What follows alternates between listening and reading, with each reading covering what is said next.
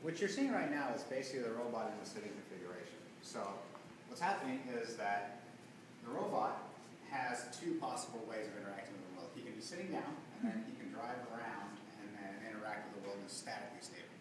So that we don't have to worry about balance, we don't have to worry about anything, and he's able to shake hands and do whatever you want.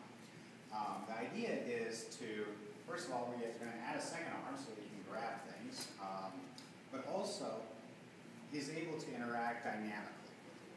And that's the second part of this, and the most important part of this robot, is that he can actually stand up and then be able to do things that human beings can do, like grab things and move them forcefully, right?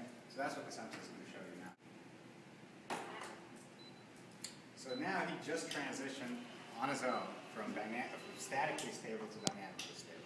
Okay. And what dynamically stable means is that it's actually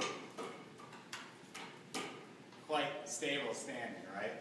Now you'd think that it's actually supported by something, but it's not. I mean, these are wheels, right? So this is kind of like a Segway. The difference between this and a Segway is he has this articulated joint and articulation here.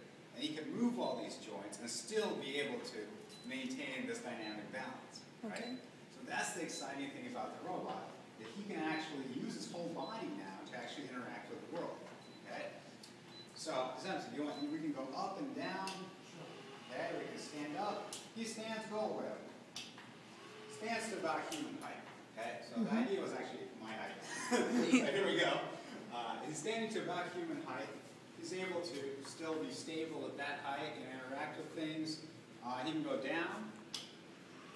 Okay, and wherever he is, so this is the important thing to note here, wherever he is, the arms are actually right out front, so he has the full workspace throughout the range of motion, right? So he can grab tables, grab, furniture, whatever he wants, and interact with it. Why does it have to be tied to the ceiling? It's a safety measure. Okay. There's no power cables or anything already. This is just a approach. So Okay. just a measure of, as we're doing development and testing, it's good to protect students and such. And the safety reason is why we can't actually take it to the studio. Yes. So the idea is to really have it contained in a space. I mean, if you want to show them a picture of what's going on, there's that thing that's actually protecting it from falling over right now on top of anybody. And we also have the steel guardrail here so that, people don't accidentally roam into the area.